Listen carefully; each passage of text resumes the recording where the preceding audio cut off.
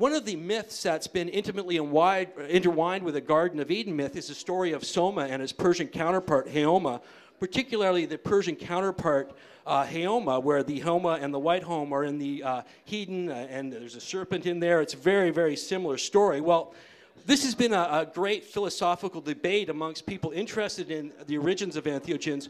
What was the historical Soma and Haoma plant? And generally, the theory of R. Gordon Wasson, who did us a great service, by the way, of pointing out the role of psychoactive substances in the realm of religious thought, and came up with the term entheogens to differentiate from terms like psychedelic and hallucinogen, to put a connotation that entheogen means spirit created within, to put in the connotation that people were taking these substances to kind of get in contact with the spiritual realm.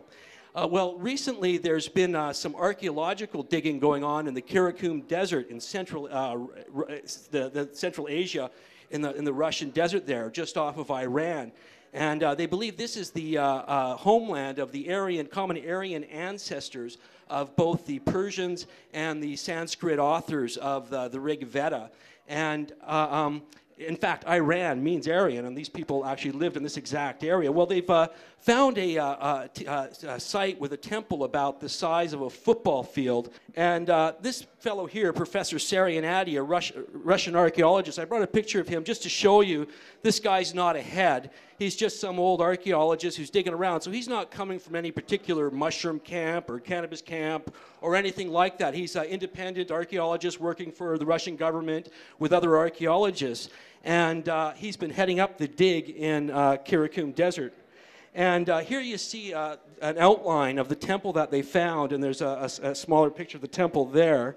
Now this temple, like I said, was about the size of the football field, and more than half of the area of the temple itself was dedicated to making the Soma drink. And they know this was a proto-Zoroastrian, and these are one of the groups that used the Haoma temple because of fire temples and other aspects of the temple itself. And there were, in fact, 3 of these temples in the ancient world. And you have to imagine, like, the size of this thing. This was a major depot at this time in the world, when people were traveling and making exoduses to this thing from all over the ancient world. It was obviously a major spot of worship and initiation.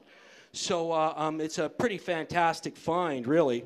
And Sarianati found a number of pots and other remnants at this site. And in fact, what we see here are some of the pots that were actually used for making the Soma beverage. And this is like a major historical step, because up until now, it's been all speculation about what was used as the Soma, what plants were used and stuff like that. But now, because of these archaeological finds, we can begin to answer that question. Here we see a pot. Like, okay, I should point out that Sarianati scraped white sediment off these pots, and he had them tested, and they tested positive for both cannabis and ephedra. Now, ephedra itself is on the verge of being banned because of it's a product of ephedrine. It's kind of an upper plant, wakes you up a little bit. It may be a good thing to mix with cannabis, in fact, to kind of like the Ganja Java yoga a lot of us practice these days, where we're drinking a bit of coffee to keep going under that ganja. But with these pots here, see what would happen with the Soma is they would beat it with rocks, mix it with milk and the ephedra, and they would pour it through this pot here, you can see, with a hole in the bottom, and wool would be placed on that, and that would strain out all the vegetative matter, and then they capture the drink in the bowl below, and then imbibe it in a ritual as Soma. Now, this is kind of similar to the whole process of bubble bags in our modern time, where the leaf matter is restrained. Here they're using a wool filter and letting the trichome-rich milk pour through it. And we can be sure that this is cannabis, not only from the white sediment, but because of these bigger areas where they were beating the plants. There's a bowl basin here. Below we see some seed imprints. And these are cannabis seed imprints going back 4,000 years old. So this is 4,000 years old, but by the time this temple was built, we have to imagine the whole cannabis religion complex had been going on for probably close to a millennia. We already have evidence of smoking cannabis going back more than 1,000 years before this 4,000-year-old find.